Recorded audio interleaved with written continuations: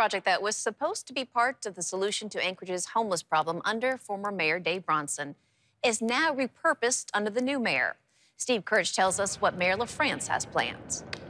Rebecca, if the Assembly approves the controversial Sprung Structure sale, which was former Mayor Bronson's homeless shelter plan to house 1,000 individuals in East Anchorage, it will be sold to the Don Young Port of Alaska in Anchorage.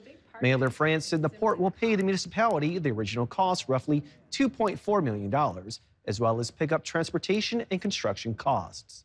The port will use the structure to store road sand, heavy equipment, and vehicles.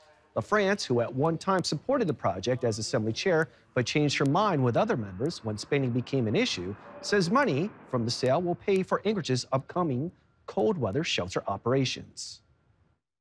I think dispersed sites, smaller facilities are best practice or more aligned with best practice and have more support too from community members that a lot of times people aren't even aware that they're there. So I think that approach is one that's best aligned with our community too and the values that our administration has.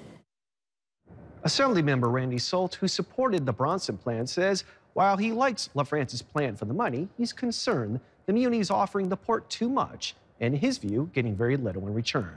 The Assembly still needs to approve the sale at tonight's meeting. Steve Kirch, Alaska's news source.